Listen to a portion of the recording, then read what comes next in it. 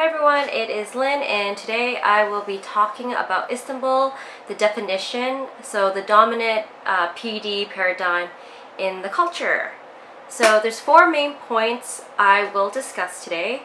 The first one is education and professional courses and programs in Turkey. So the school-based practicum is a vital part of Turkey's teacher education and professional development. The practicum gives teachers a chance to observe, learn, and practice their own teaching and become reflective practitioners themselves. The second point is individual or collaborative research. So teachers in Turkey do a self-directed research of their field of interest, so most likely in English as a foreign language, to enhance student learnings. Teachers are getting more on board of the program. So there's a program on collaborative research with other teachers in Turkey to help develop more, basically a better EFL language program for students in the field. The third part is continuing professional development through online learning and training.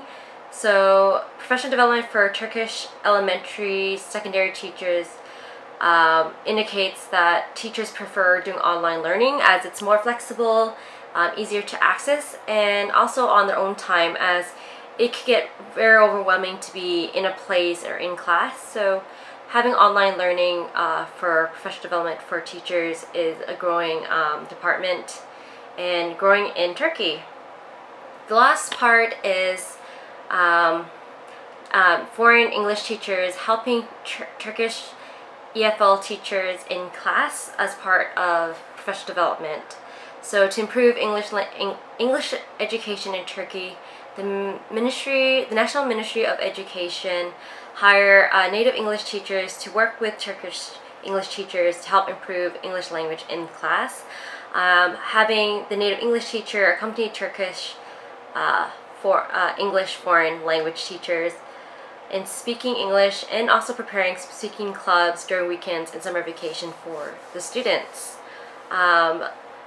In the past and currently, native English teachers are perceived by Turkish English foreign teachers as more confident and flexible in their teaching methods, which help Turkish teachers become more accurate and fluent with the use of English language. That kind of summarizes the dominant PD paradigm in the culture in Turkey. Thank you so much, and hopefully talk to you all soon. Bye!